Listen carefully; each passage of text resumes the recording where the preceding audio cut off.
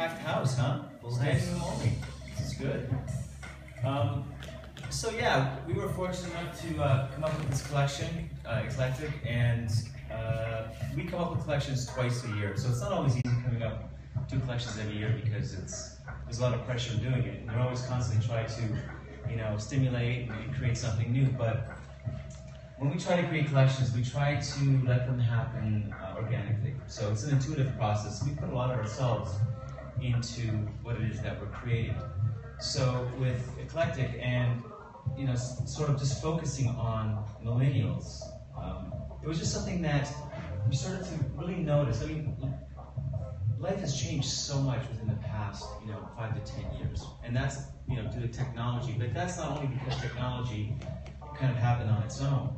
It's also because this group of people have changed the way technology is used. So it's something that's very, very parallel, and that struck a chord with us, and we started to sort of like dive into it a little bit more.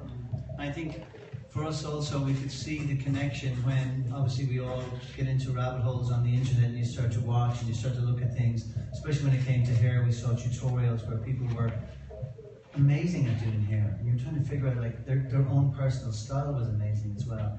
And they seemed so educated in hair. And it seemed to be like the amount of likes, the amount of hits that people were getting. Obviously other people were looking and other people were sharing and other people were styling. So all of a sudden there was this revolution of like personal styling, no labels. Hair that was like just not the norm. So we tried to sort of delve into that a little bit more and sort of look at like how we could repurpose certain things like belt buckles, leather, certain pins, and how we could actually style hair in a way that you guys could take it and make it your own also. So we only sort of set up this collection in the sense of from the fun that we had, from what we had taken as inspiration, who were millennials. And then we sort of created these styles that are sort of clever little styles and little shapes of using simple things to create something new to the eye, but also something that hopefully then you can have fun creating and styling yourselves. Absolutely. And that's really the basis of it, how it was. But the fact of the matter is that there's so many looks within the collection, and we try to make each one sort of unique and stand out on its own. So it kind of sort of lives on its own, but it's part of a big family. And that is also, Justine explained it really, really well. And it's so much about self-expression, so much about an individuality. It's like you guys are setting your own trends. We follow trends, but you're also setting your own. And that's the parallel of what's happening today. So are millennials influencing technology, or is technology influencing millennial? Because there's a parallel happening there. And also with tattoos, for example. Tattoos really kind of came back and hit hard, haven't they, in the past 10 to 15 years, right? It's not by coincidence. So it's sort of this mindset that has been growing and growing and growing. So it's this parallel between the self-expression, individuality, and it's this way of communicating oneself. So we found that really, really interesting. It was very, very interesting, and that's where we kind of got into it that way. So I think for you guys, I think we didn't put any haircuts in this collection because we got so sort of stuck into actually styling hair. Next collection, obviously, we'll have back with the haircuts again. But you know what?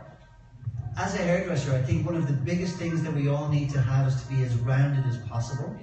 And if you can style hair and cut hair and shape hair and perm hair and do whatever you can do with hair right now, because things are happening at such a fast pace, and especially with these millennials that are there, who knows what they'll want next. Look at color the way it's gone. So like, what we really have to do here is to be as rounded and as skillful as we can over the next few years. And try and keep up with this pace that's so fast. Especially with all these online tutorials. Yes. Everybody's teaching how to do hair. I'm online too. It's like, they're teaching you how to, do hair, how to like melt hair off with a curling iron. Yeah. That's the best one. So you're seeing it all. But, then once again, it's all about this, it's all about this. We have a platform now, don't we?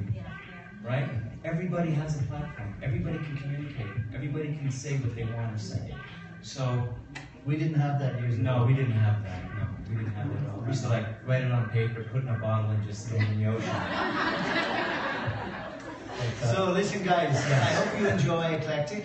Have fun with it when you go back to the salon or wherever you are. I really do. I hope you sort of just take it to the next level.